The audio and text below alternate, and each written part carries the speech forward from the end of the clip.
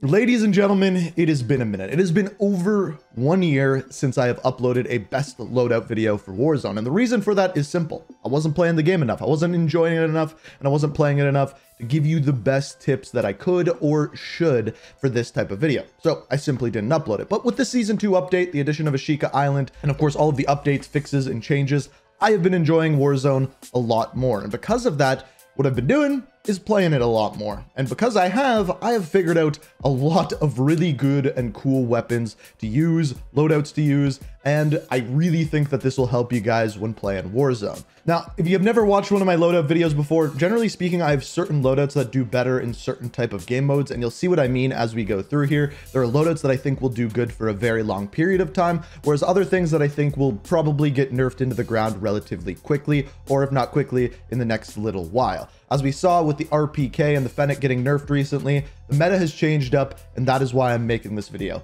Hopefully, I am able to help you guys out, and honestly, I think these loadouts are so good that the people you're playing against are going to need to contact their lawyers because they're going to think that you're cheating. And speaking of lawyers, and literally the worst segue ever, before we dive into the loadouts, let me first tell you about today's video sponsor. If you've been hurt in an accident, you deserve compensation, but having to search for a lawyer, dealing with all the paperwork, spending hours in meetings, I mean, finding a lawyer is hard, right? That is where you're wrong. Submitting an injury claim with Morgan & Morgan is easy. Morgan & Morgan has a modernized injury law process, so you can submit a claim and have it reviewed by a lawyer without even leaving your couch. You can sign documents, upload pictures, share medical records, doctor's bills, all from your phone. You can even text message your attorney and case manager without having to go into an office. In fact, when you are injured in an accident, hiring an attorney is one of the first things you should do. And with Morgan & Morgan, submitting a claim is so easy. More than 3 million have trusted Morgan & Morgan when they have been injured in an accident. So if you're ever injured in an accident, check out Morgan & Morgan, where you can submit a claim in 8 clicks or less. And then you can have America's largest injury law firm fighting for you. You can get started at forthepeople.com or dial #law. That's #529 from your cell phone. Or of course, you can check out that link down in the description. And of course, thank you Morgan & Morgan for sponsoring the video. So we have not yet talked about loadouts on this channel at all when it comes to Warzone. So I first have to tell you what I'm using for perks, what I'm using for lethals, and what I'm using for tacticals. Now, I just want to start this out by saying I've been playing solos, so my class is a little bit adjusted for that. I will make a few adjustments if you're playing quads or trios or even duos, and I'll go through that as we talk about it. So first of all, for my perks, what I pretty much use on every single one of my classes is overkill, double time, and resupply. Get your grenades back, move faster, and use 2 weapons. Pretty straightforward. The last perk is where things are going to change a little bit. As far as your last perk goes, when I play solos, I use high alert. When I play quads, trios, or duos, I use quick fix because you're going to get even in more back-to-back gunfights, and quick fix is going to be more useful there. In solos, it's not as useful, and high alert is because the TTK is so fast. That is at least what my thought is on it. It might change for you. Similarly, when we look at our tacticals and lethals, I almost always use drill charges. I just like them. I know a lot of people don't, but I really enjoy them. If someone's in a vehicle, if someone's in the other side of a room camping, that's what I like to use. And then heartbeat sensor, I only use in solos. If not, either use smoke or stuns. Completely up to you. Now, into the actual weapons.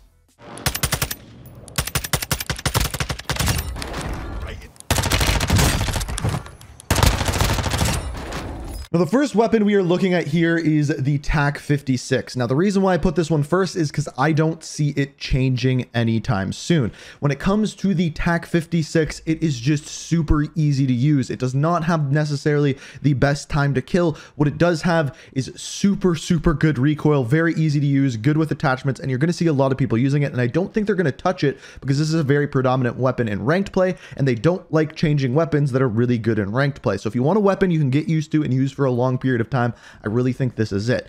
Now, as far as the attachments that I'm using the Harbinger barrel, on top of that the Edge 47 grip, the 5.56 high velocity rounds, the 40 round mag. You can switch this up, switch it to a laser if you're playing solos, completely up to you, and then the FSS combat grip. But as far as the tuning on this, first off, we have the Harbinger barrel. This one I'm making faster for aim down sights and bullet velocity. This is going to be my long range weapon here. Bullet velocity is important, and the recoil is already so good, you don't need to make it better, so you might as well have better aim aim down sights time. We are going to make up some recoil control with the Edge 47 grip though. This is an attachment you're going to see on almost all of my class setups. So this one we're going to go better recoil stabilization and then better idle aim stability. Aim walking speed just isn't a huge deal because this is going to be my long range weapon on this class. For the high velocity rounds, we're going to take a little bit better damage range over the recoil smoothness and higher bullet velocity. Again, this is our long range weapon. And then finally for the combat grip, we're once again improving recoil steadiness and aiming idle stability. You don't need that super fast sprint to fire speed because of our second weapon. Now, the second weapon we are using here is the Lachmann Sub, aka the MP5. I love this weapon, and I think it's just because I've been using the MP5 for so many years in Warzone. It just feels right to use it. It doesn't necessarily have the fastest time to kill for SMGs, but it is close, and again, it is very easy to use. A lot of the weapons we are going to look at today aren't necessarily the best time to kill wise, but with the amount of recoil I have, just so easy to use. Now this, we are going to tune a little bit differently, and it's going to be for faster play, those up close engagements, and you'll see what I mean as we go through here. So starting out with our laser, we are using the VLK laser. This one, you're going to have faster sprint to fire speed and aim down sight speed as well. Now the one thing I will say about weapon tuning is when you're tuning a weapon, you're going to want to make it good for you. This is where your class setup might be a little bit different. Play a few games, adjust it, and feel better. It also may be a little bit different depending on what weapon you're using it with. Because we're using this with a good long-range weapon, we can make it so that this is really good up close, but maybe has a little bit more recoil and you're not going to use it at mid-range. You could also tune it so it's better at mid-range with different weapon tuning, but as a whole, this is kind of what I recommend. As far as our barrel goes, we are using the L38 Falcon barrel. This one, we are going to improve recoil because aim walking speed isn't too huge, and then aim down sight speed, you're going to see that over and over again on this weapon. For our underbarrel, we are using the lock grip, and as far as this one goes, you're going to improve your hip walking speed because hip recoil control really doesn't matter, and you're going to be running around with this weapon, so you want a faster speed. And then once again, going hard in on the aim down sight speed to win those up close encounter. I'm using the 40 round mag on this. If you're playing solos, you might not have to, but you do go through ammo pretty quickly, so I do recommend it. And then finally, the Lachmann TCG rear grip. This one, once again, going all in on the aim down sight speed and sprint to fire speed. This is your up close weapon. And as far as this weapon goes, just up close, it absolutely shreds. It is easy to use, and it pairs really good with that TAQ-56.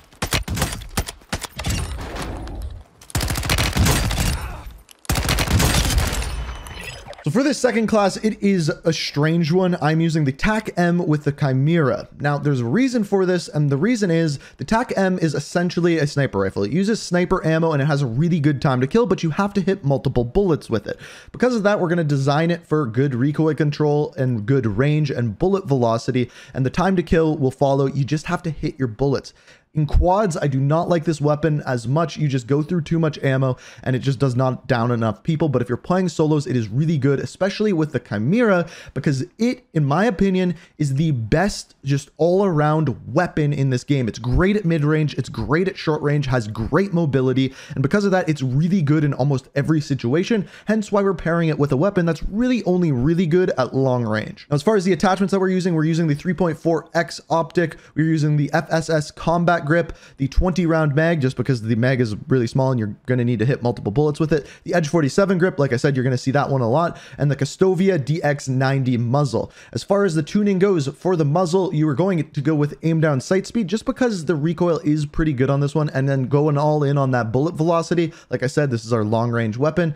After this, the Edge 47 grip, we have improved recoil stabilization and aiming idle stability, again, for the long range.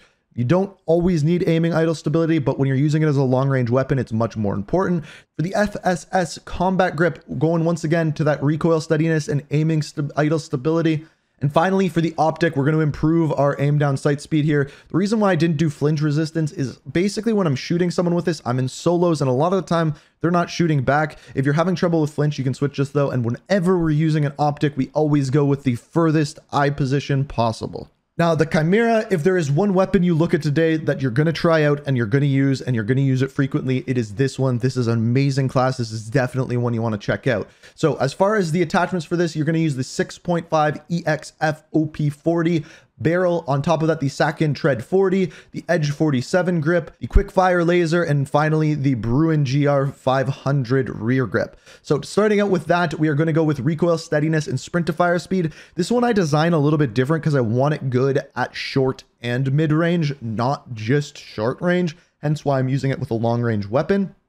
Then we have the Edge 47 grip. This one we're going with aim down sight speed and aim walking speed, again, because we still want it good at short range. But all in all, this gun has pretty good recoil control to begin with, so you don't have to go all in on recoil stabilization. For the Sakin tread, we are going to go with recoil stabilization on this one and gun kick control. That gun kick control makes a big difference, and I think it's the most important probably weapon tuning on this one. For the barrel, we're going to go with recoil steadiness and damage range because, again, I am using this at mid-range. If you were just using it at short range, you can switch that out for aim down sight speed. And then finally, with the laser, we are going to go to sprint to fire speed and aim down sight speed. This is where you're going to get the quickness on this class.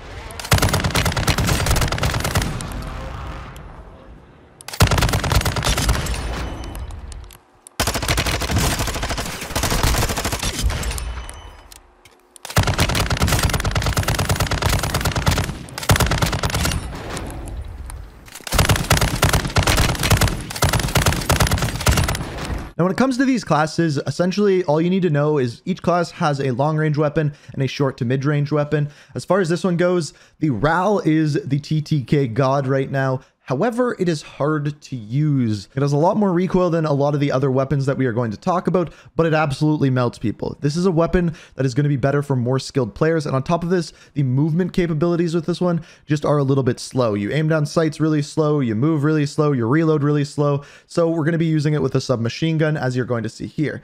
As far as the attachments we are using this one, we're using the AIM OP V4. I use this on a lot of my weapons, as you're going to see. I'm using the Strip 40 grip, the XRK Dune grip, the Shred CP90, and the 21-inch barrel. Now, as far as the tuning goes, we are going to go with recoil steadiness and damage range. Again, you can make it so that all you tune is recoil steadiness, but you do move really slow with this one, so you're going to want to keep that in mind. But again, it's probably the hardest weapon to use on this list, except for maybe the TAQ-M.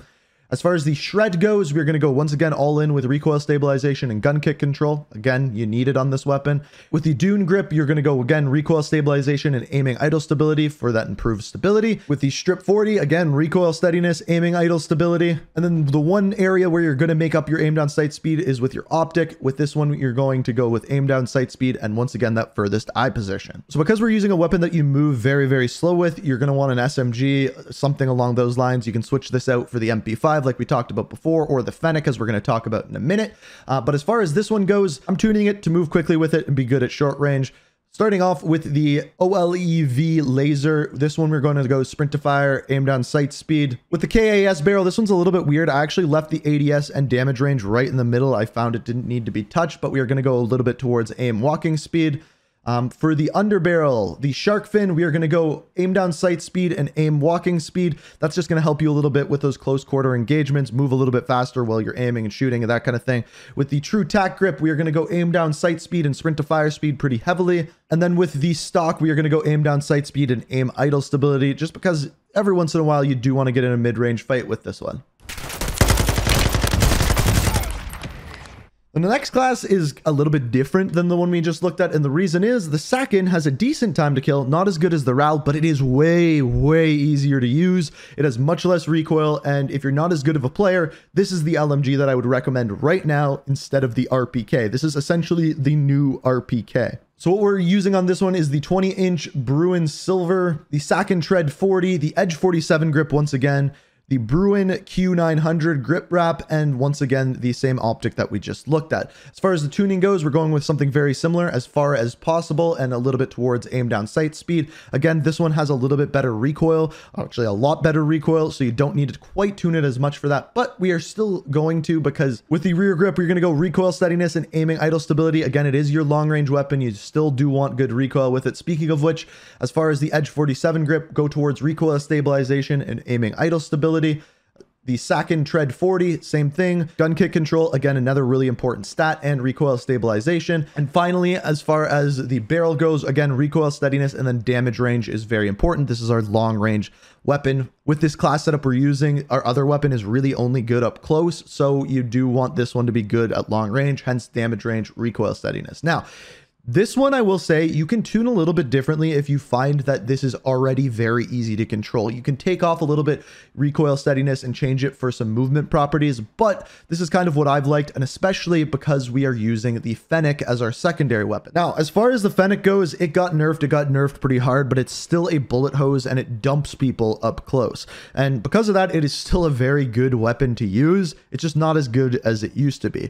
But you only want to be using it up close, and that's what we are going to make this class for. This one also pairs very well with a good long-range assault rifle with the TAQ-56, for example. But as far as the tuning goes, we're going to improve the recoil steadiness just a little bit because they did nerf that, and then the sprint to fire speed, you can go a little bit heavier on this one if you want to. As far as the stock goes, we are going to go all in on aim down sight speed and aim walking speed. Again, we're using this thing up close.